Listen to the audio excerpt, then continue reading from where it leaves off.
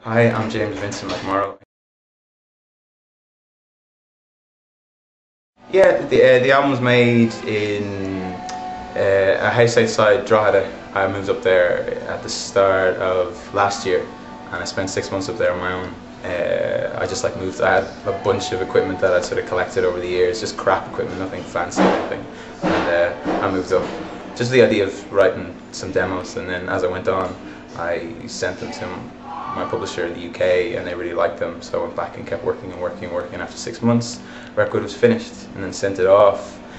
And the idea was to just put something out. It was something small, nothing like huge or anything like that. But they came back with this guy named Mike Cave from Liverpool, who's a mixer and a really great mixer. And he did a mix of one of the songs, and it sounded amazing. So the album went off to him, and he spent a couple of months on it. And I went over and we finished it in December. And it sounds great. I really love it. I know I obviously love it because it's mine, but it sounds much bigger than I ever thought it would, because it was just this little thing, and now it's this big thing. So don't like the word single because it's just, I don't know why, it suggests a certain thing, and I wanted the record to be a record, but then you have to give a song to radio to try and get them to play it, and so people will buy the record. So there's a single, it's called This Whole Dark Machine. It's like a song from the middle of the record, and it pretty much sums up what the record is, which is, well, it's a pop record, but it's, you know, it's a folk record, and it's lots of harmony. It's sort of, so that it's the song that pretty much sums up the record as best as possible. So it's called The Soul Dark Machine, and I heard it on the radio just on the way in, actually, so that was kind of good. It was the first time I'd ever heard it. 6 months on your own in a house in the middle of nowhere can be a little bit bleak at times. Because there was no internet, it was TV, but there was very little to do. It was on the beach, so I'd run a lot, but it was cold in January and February, so it wasn't that fun.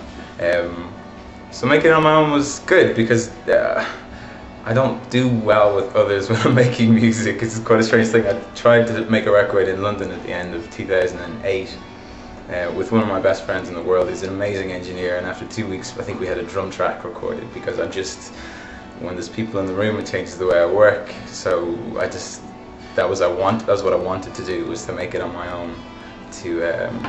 So I would end up with, what I ended up with was the best thing that I could come up with, because sometimes when there's other people in the room, there's pressure to finish things, but I knew that when I was happy with it, that it was the best thing that it could be.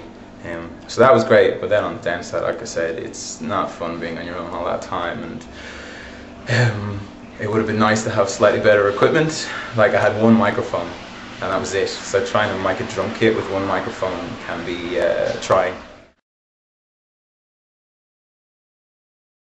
The documentary came about through my publisher in the UK, EMI. They came to me with an idea they wanted to capture 2 or 3 artists that they've signed through the process of finishing a record, putting a record out, watching the whole thing build, hopefully the way it's supposed to build. So they came to me, when did they come? Around the end of last year. There were sort of meetings back and forth. There's this company in the UK called WizKid, and they do a lot of work with E4 and Channel 4 and stuff like that. So they just came over, and it was a really nice idea. The director and the crew were pretty non-obtrusive. They weren't in my face, and they gave me a handy cam so I can film a lot of stuff on my own, so I don't need people everywhere with me. I think I'll look back, and if it's captured nicely, it'll be nice to have in 20 years' time, when I look back and see my first record coming out on film. That'll be good. Yeah. I went to London because that was who responded.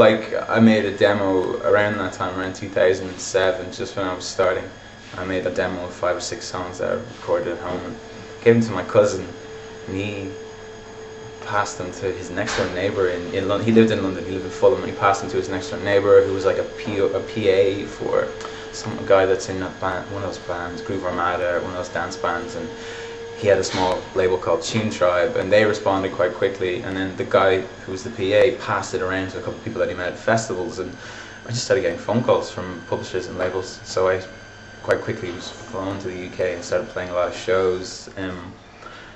And then I met EMI, the guy that EMI, Felix, has become one of my best friends, and we immediately hit it off. So it just made sense. You know, I had no money. They offered me money. That's always a big thing.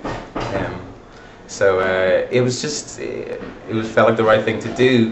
But because of that, I never really played a lot here, which meant that I never really got to immerse myself in it as much as I would like to. I'm getting to do it now, but at the time, I would have liked to maybe have stayed here for 6, 7 more months and done a little bit more playing.